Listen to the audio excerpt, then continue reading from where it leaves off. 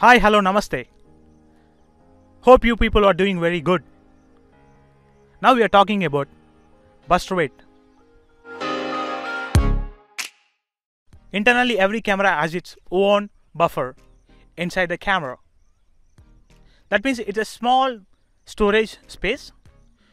While we are capturing images continuously, the images get stored into the buffer. It's the initial stage, and later on, the images that's stored in the buffer move to the memory card. That's later on. The processing speed of buffer is very high when compared to the memory card. That's why every camera has its own buffer. Suppose we take an example for like a wild photographer capturing an images continuously of some animal like that. It's moving like very fast. In that you need to capture every movement of that. During the capturing of the images, the buffer gets heavy. Then what the camera do is it slow down the frame rate. So friends, we are using now 5300 camera in continuous shooting mode. We can notice the reduce in the frame rate in this camera. So let us take some other example. Like if we are having some view here, right? So we are having there our mountains there, some pond is there, and we're gonna capture the image here. Okay. And we don't need to capture the image continuously because there is not required. It is not required. It is not mandatory here. Okay. Whereas in case of wild photography, it's mandatory to capture the images continuously because there is some motion is there. While animals are moving, we need to capture it. Okay.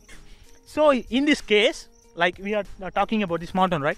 In this case, what happens is we took some picture that gets stored into the buffer, and from buffer it will move into the memory card. So there is no buffer won't get filled up because it's a slow process. We are taking some image which is not continuous. That is the case with this scenario. Suppose let us take some other scenario. Okay, like we are shooting some images in basic mode, like not basic, actually it's a quality of images is basic. That means buffer can handle lot of photos. When we move to other fine quality setting, like it is a somewhat high quality setting than basic, in that case buffer is capable of storing the images in lesser amount. While we are moving to forward, like in higher quality images like raw, buffer will store the images in less amount. That is the case. So let us see how the image quality and image size will affect the burst rate. We are choosing raw as image quality and image size as large. As we are shooting in fastest shutter speed, your camera gonna capture the images like 5 to 60 images in faster way, and later on the frame rate gets reduced. This is because the buffer present in your camera fill up with images. At this time, the camera slow down the frame rate in order to move the images that are present in buffer to the memory card. Initially you are able to capture continuously 10 images, then it will reduce the frame rate to 5.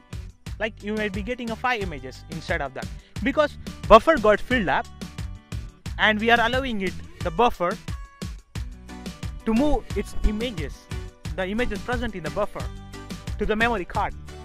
So whenever buffer gets emptied, it is again capable of capturing images continuously as long as the buffer filled up again. So this is the iterative process that takes behind every camera, and every camera has its own buffer. For higher end cameras, it has bigger buffers. When lower end cameras, it has smaller buffers. Like if you have seen example 5200, 3200, 3100 and D90. And if you take higher end cameras like Nikon Z7 is one of that. Sony Alpha 9, Sony Alpha 7 Mark III, Nikon Z7, USR of Canon. These cameras have higher burst rates.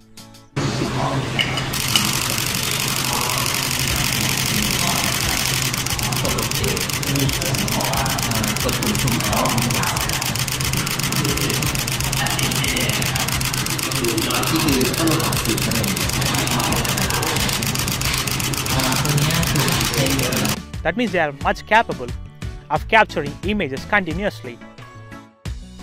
That means those cameras are very useful in doing wild photography, and just whenever you wanna just capture the images of sports photography.